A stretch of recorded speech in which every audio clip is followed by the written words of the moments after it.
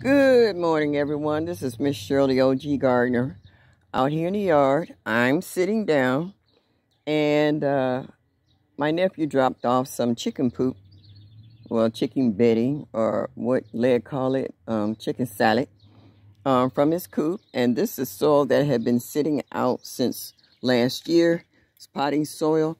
So what I'm doing, I'm out here today, kind of mixing all of this together, so that it will break down and so that I can use it in garden beds. And I got a boatload of 5-gallon buckets over here that I'm going to plant a lot of stuff in.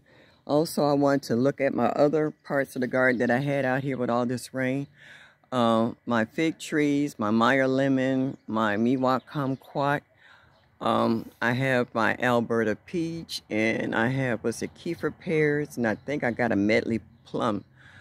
These didn't flower this year, but over in a lot the other fruit trees did. So I'm doing a little cleaning, and I'm looking at all my strawberries, how that they're starting to blossom and come up.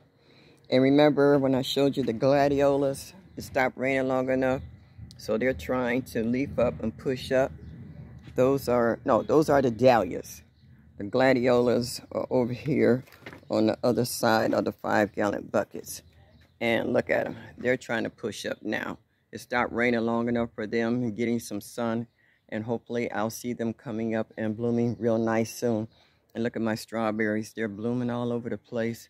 So hopefully I'll be looking for strawberries real soon as well. So I just want to say thank you, you guys.